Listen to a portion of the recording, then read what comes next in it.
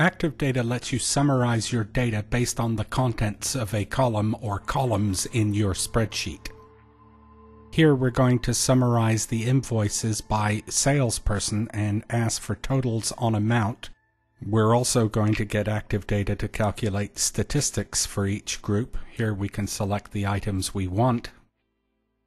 And finally, we can check the Include Grand Totals option and press Finish to produce the summary. The resulting sheet contains a row for each salesperson along with the count and totals and statistics from the original sheet.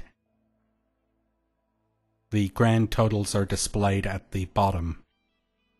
The count column contains a link to the underlying rows that make up the invoices for the specified salesperson.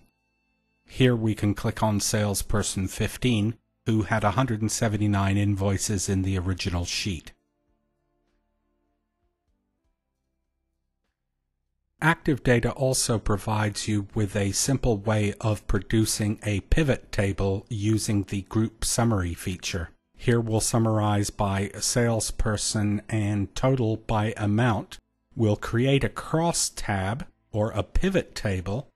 We can choose what type of statistics the pivot will provide us, and ActiveData will create a pivot table summarizing the data by quarter.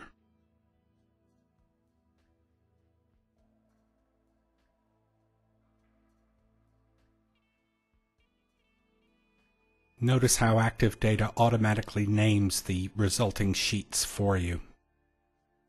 We can format the pivot table. Here we'll format it as currency, and we'll add commas as the thousands separator.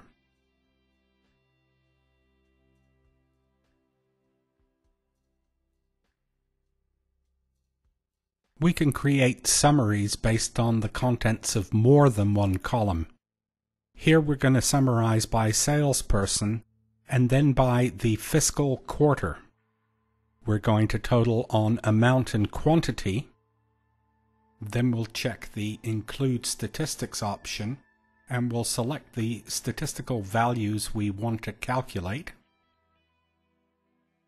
We'll select Grand Totals and click Finished. ActiveData will then produce a summary based on salesperson by quarter.